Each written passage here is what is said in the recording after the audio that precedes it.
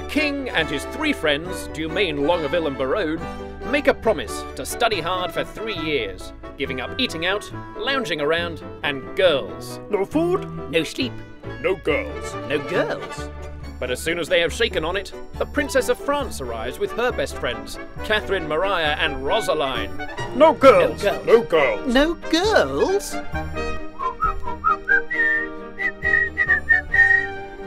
Meanwhile, Don Armado, a crazy Spaniard, Hola! has fallen in love with Jacquinetta, How wise you are. and he writes her a love letter. Barone No girls. also writes one to Rosaline, Oui, oui, c'est moi. but in all the confusion, one of the servants takes the letters and delivers them to the wrong girls. Well, I'm completely confused now. Scared of being found out, each of the boys tries to hide and read over the love letter he's written, but one by one they get caught out.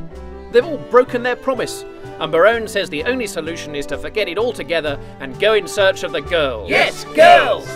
The king asks Don Armado Hola! to put on a show for the girls, and the boys disguise themselves as Russians to surprise them too. But the girls are a step ahead and trick them into declaring their love to the wrong person.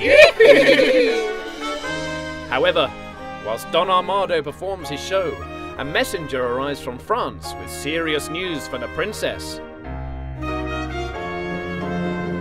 In an unexpected twist, the girls tell the boys that if their love is for real, they must prove it by waiting a whole year, a year of hard labour. Then, and only then, will they return the boys' love.